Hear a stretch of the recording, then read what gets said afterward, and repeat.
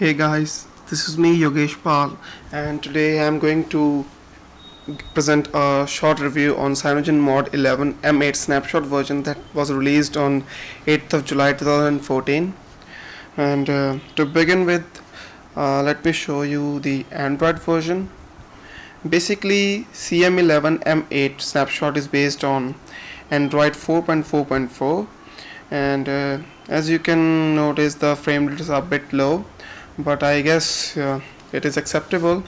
Showing you the device, that is Galaxy S3. I have installed CM11 on my Galaxy S3. The Cyanogenmod, it's CM11, and the date is mentioned in the snapshot M8 for the model number, and the Android version is 4.4.4. as you can see, KitKat, the usual KitKat sign, and it says Android 4.4.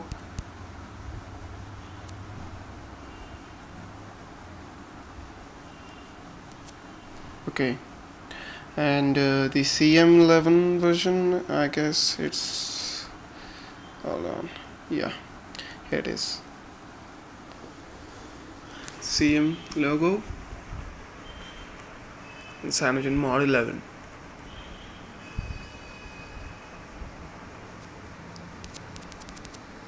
Okay, that's for about the phone.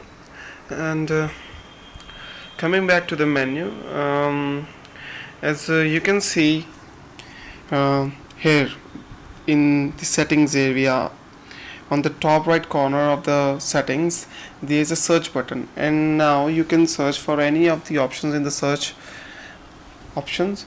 For example, if I want to search for notifications, now all of the things related to notifications will be here, and for this, notifications is the main heading, main menu, and I get to notification settings. And also in CM11, a name of the few settings have been changed. Oops, sorry. Also in CM11, the name of few of the settings have been changed. Lock screen remains the same, themes remains the same, status bar remains the same, and notification drawer is the new setting actually, and it was earlier used to be interface, I guess. And also in CM11 M8 you get the new themes version, where you can specify the styles, icons, fonts, wallpapers, lock screen, etc. individually. That is, you can select from various themes that are available online.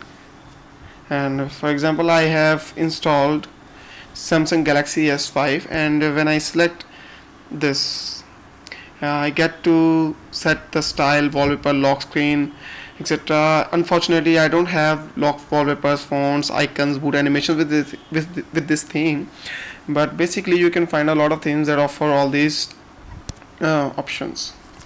And going to the menu again, the sound I find is a bit higher in the loudspeaker. The earlier release had a bit of low sound, and with this version it is quite high, and I can hear the ringtone very well. Also, when listening to songs on loudspeaker, it is very nice now. All the usual parameters or the the specialities you find in CM are present in this version also. And the performance mode and super user mode are a bit you can say helpful. For example, whenever I used to play games, then sorry, I go to performance, and it says okay, then I can select from the processor to actually govern the performance which I opt for. For example, on demand, if I want the performance on demand, and user space, where the whole of the CPU performance is shifted, and power save for saving the power. Access is the most most desired option, because it is based on the default settings of the CPU.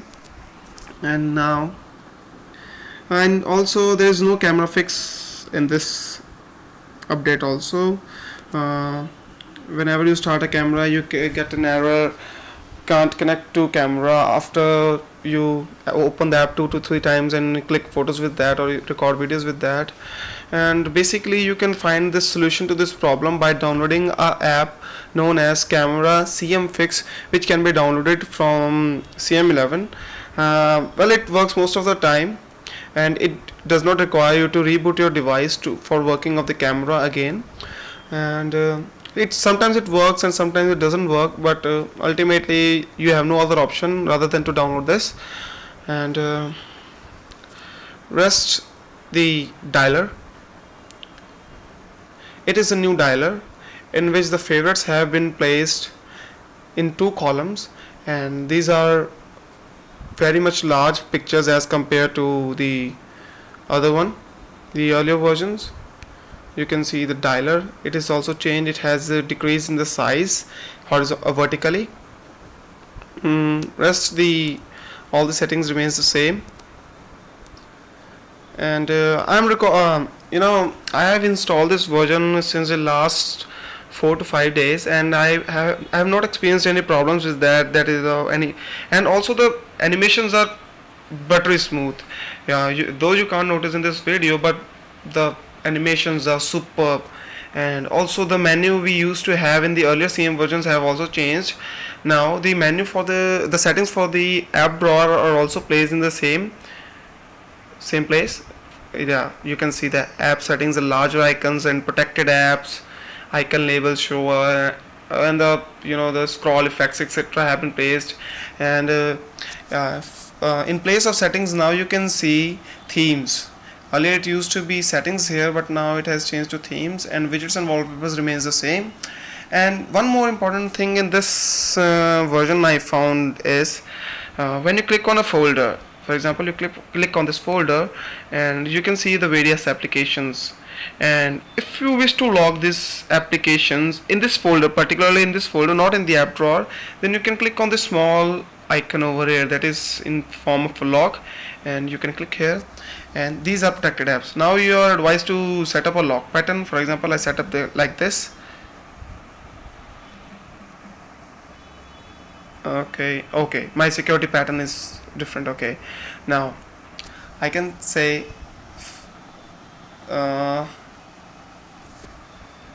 for example, I wish to